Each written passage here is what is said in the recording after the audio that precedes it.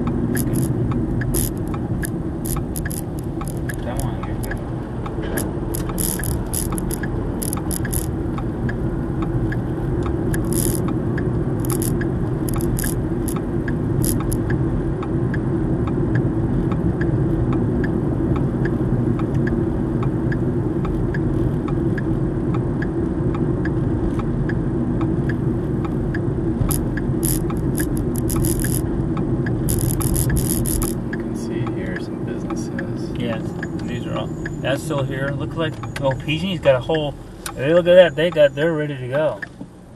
That mobile thing, I hadn't seen that before. Yeah, this is, here. Foster Freeze is gone. Hooch Hut stands. Craig Drebber's Automotive is still here.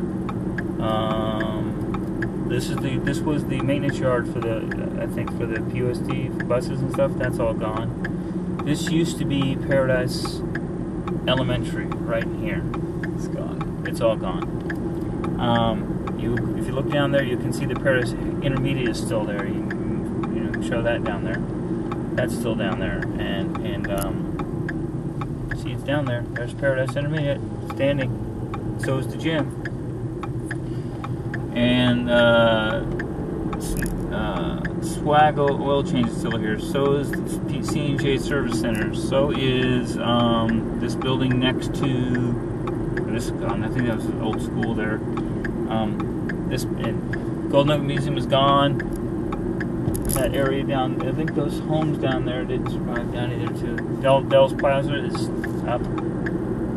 Ridge Transmissions is here. I mean, if you were to go up there, you could probably see it. The school is there, but the church for PA is gone. So.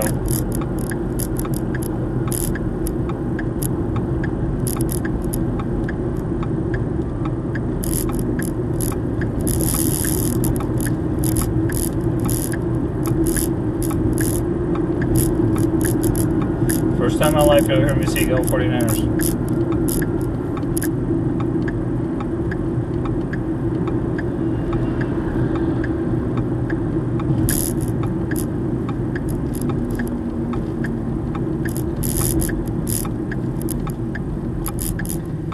Corner of Black Olive and Pearson.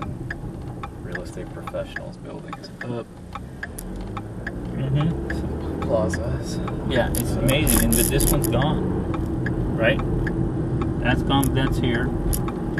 That cross street's there. This is Sierra Gym Company is gone. Used to be Colonial Tea. That's gone. Goodwill Title is here. Pearson Road Collision Repair is here. This used to be Mike Zigalillo's business. I think he owned one of these here places. That appears to be gone. And then, you know, obviously, you can see the rest of this. Big O Tires is in there.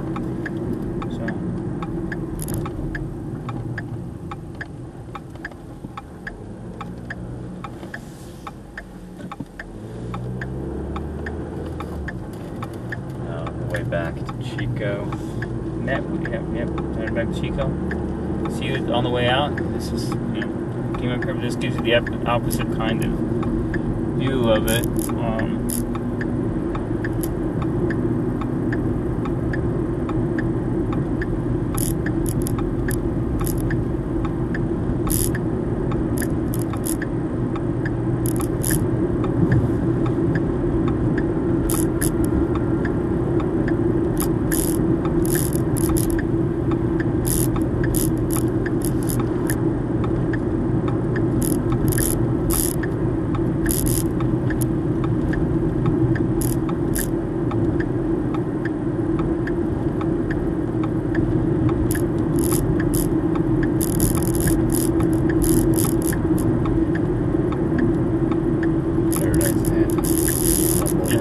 just everything's gone too. Yeah, you can see that the Union 76 is gone. And you know, we can drive down Neal all the way out and get us out to Highway 32. How's that sound? Because we've been, yeah, let's do that. Yeah, Highway 32, Highway 99.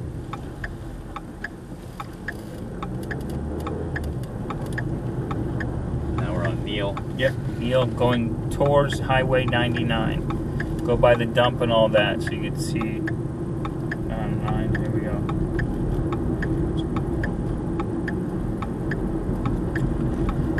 Here we go. We hit them.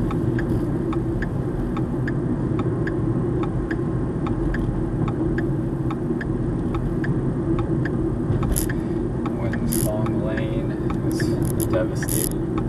Oh yeah, it is. All these side roads off Neal are burned.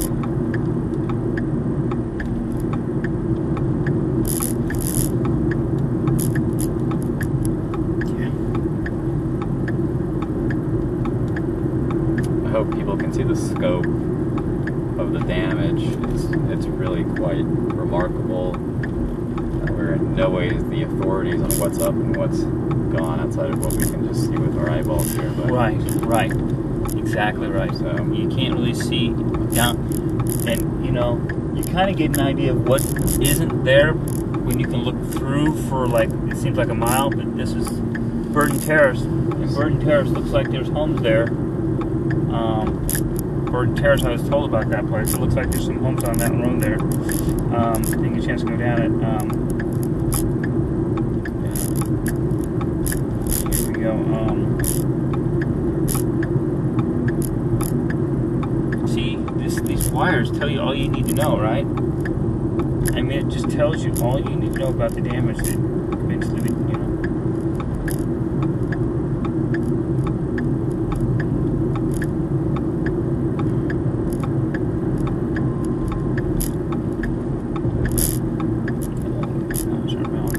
Marley Lane looks like it's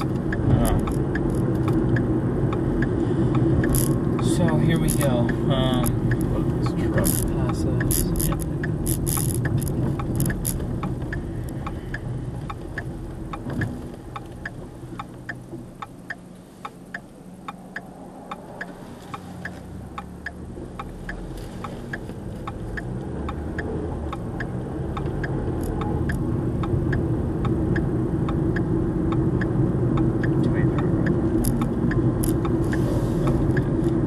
We didn't get to go on railroad the second time in 2 days. This is Seaman Lane. I think Row is down here too. I don't know exactly where we go to. That's Chaparral. Yeah. Home gone on Chaparral. This area got hit hard in 2008 too. This area got hit. There's a home back there. A couple homes. Looks like they're still standing. Yeah, this area got really hard hit in 2008. There's Rivendell Lane. I want to go down there, but I don't know if I can. Oh man, I'll go down Rivendell later. I didn't like it up there. Look at this house here. Nice little house here. I think that one may have burned in 2008, and I think it survived. Bayleaf. House on Bayleaf still there.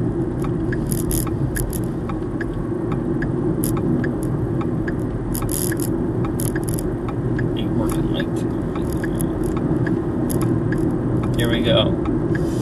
That's Indian Springs Road. We went down there yesterday, and it was this house. I think this house, burning in 2008, and it's sitting there. So I think they made a nice.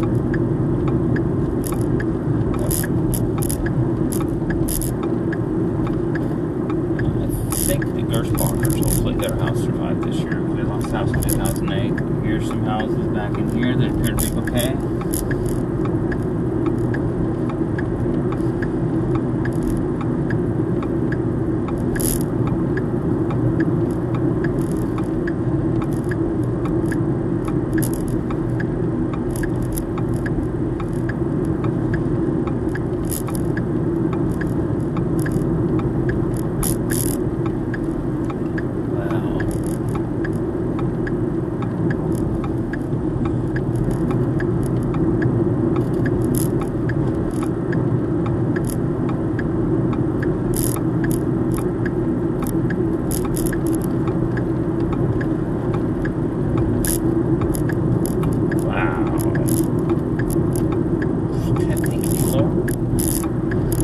was down here in 2008 and I was shooting I think it was Nick Baker. I had a little video camera. And I remember shooting right down here in Fawn Ridges. There's a couple houses off Fawn Ridge look like they're standing. I remember shooting a bunny rabbit running through here as the fire was burning this way.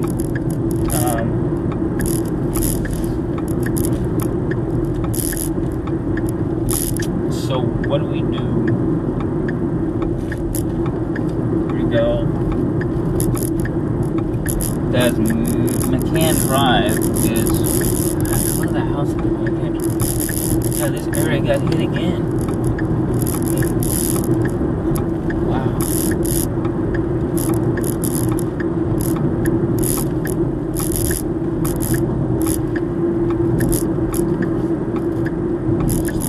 Across there.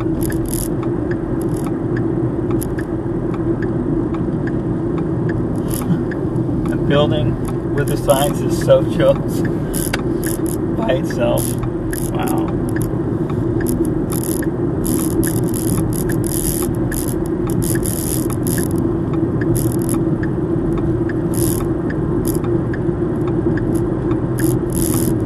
There we go. Wow.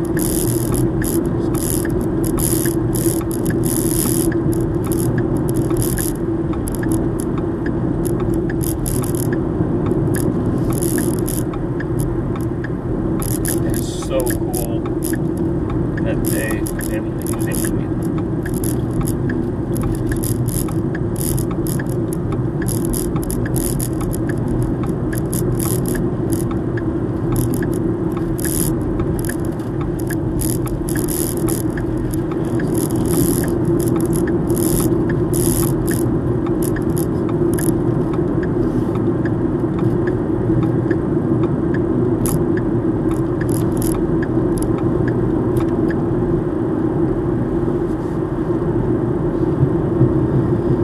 That was sort of a spur of the moment tour of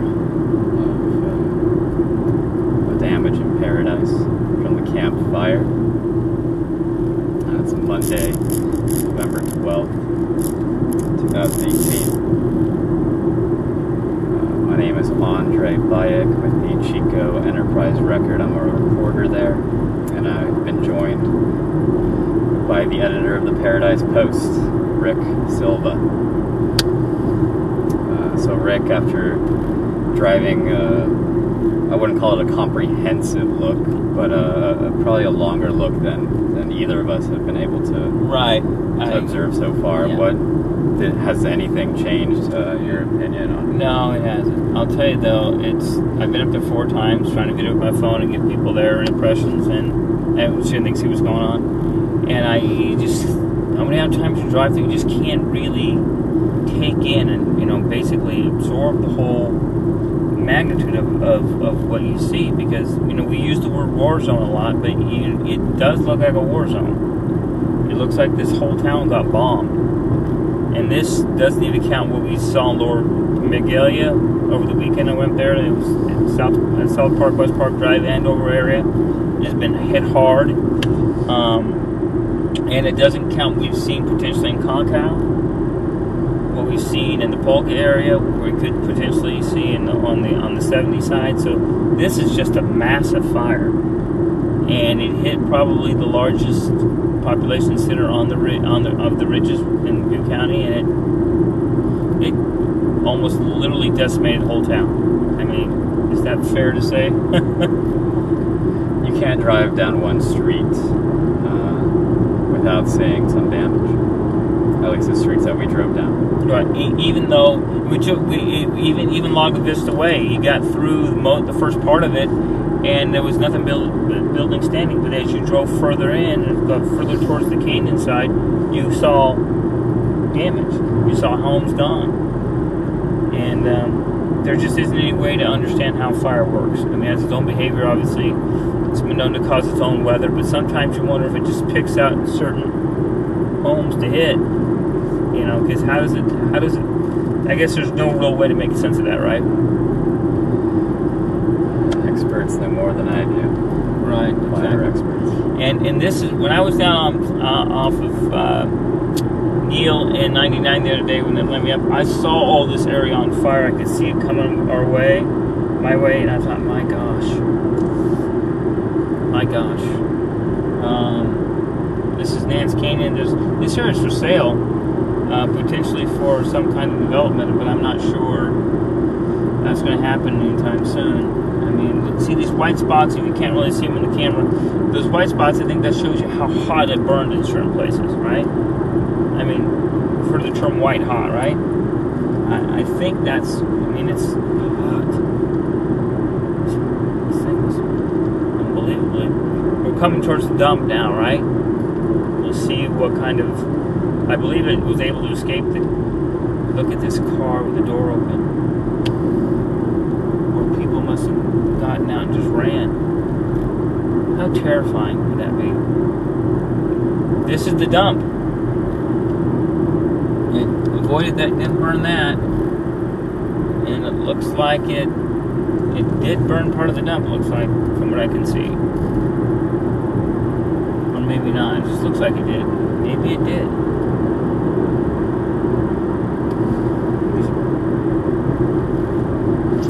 There's a lot of the infrastructure in the dump, so the dump is, but it did burn around it. It looked like that got burned. Yep, burned. Look at this. How did it skip? This area here must have slowed it down, right? You know, given it, it didn't have a lot of fuel in here to take off. It has it over here, right? Be interesting to see how close it got to Durham.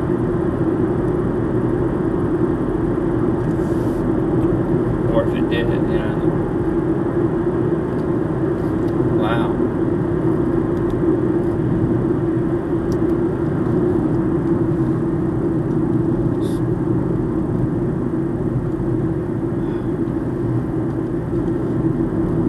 Andre, we've driven almost all the way down to Highway 99, and all we've seen is Fire damage. right. No, I did not. Yeah, that was did nothing but wow. This is one of the outlets where people were fleeing.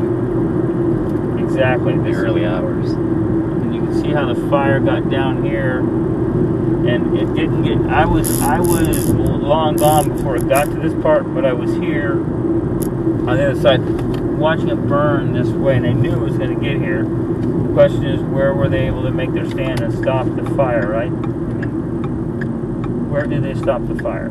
If they, it looks like, from what we can see right now, we haven't looked over the, burned over there, it looks like it didn't jump from here to that side of 99. Looks like it's got stopped right here somehow.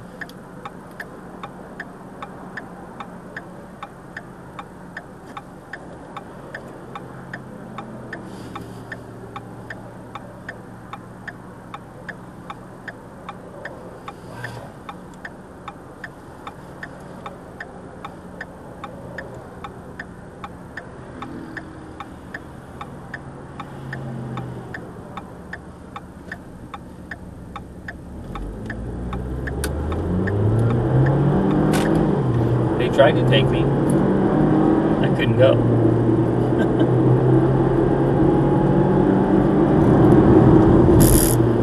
So it looks like it burned this way. Look at this. I wonder how far this way it got. I'm gonna sign off here. Okay, good.